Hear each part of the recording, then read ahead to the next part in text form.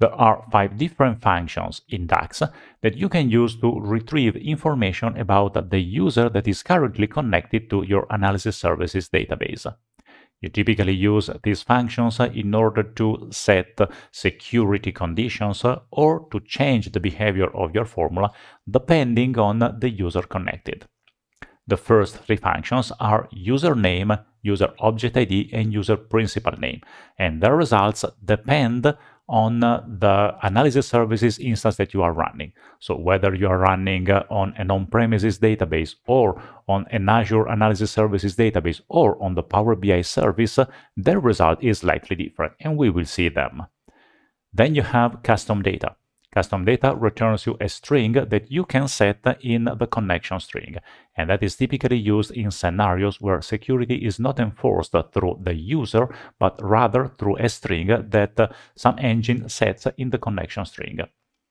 Finally, UserCulture returns the culture of the user currently connected to your analysis services. Let's say the result. First of all, we have a query that executes, just retrieves username, USEROBJECTID, and USERPRINCIPALNAME. Now, this query is currently running against a Power BI desktop file on this local machine. And you see that the result is my username in this machine.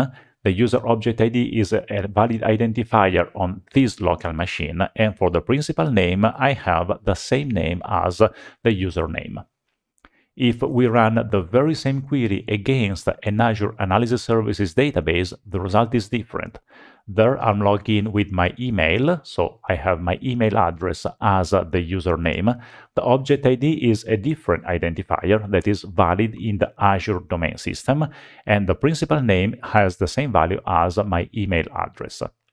Again, the same query executed against the Power BI service returns the same value for username, USEROBJECTID, and USERPRINCIPALNAME. If we look at CustomData, CustomData is a string that you can set in the connection string. Right now, I run a query that only retrieves CustomData with, and I set the CustomData to this is CustomData for the connection. You can change the value of CustomData in the advanced option, for example, of DAX Studio. For example, we can use this is new CustomData for the connection. Then we just click on Connect. And if I run the query again, you will see that value 2 now is this is new CustomData. CustomData can be set by any user, so it can be used for security purpose if you are sure that the setting of the connection string are already secured in advance. Finally, the last function that we look at is UserCulture. UserCulture is not really a security function, but is part of this family of functions. It returns the culture of the user that is currently connected to the system. And again, this can be set in the connection string. If I run the query now, you see that I have United States setting, but you can change them in the connection string. Again, in the advanced option, you can change the local setting. Let's zoom in a bit. For example, you can go for Italian settings. Okay, let's set Italian.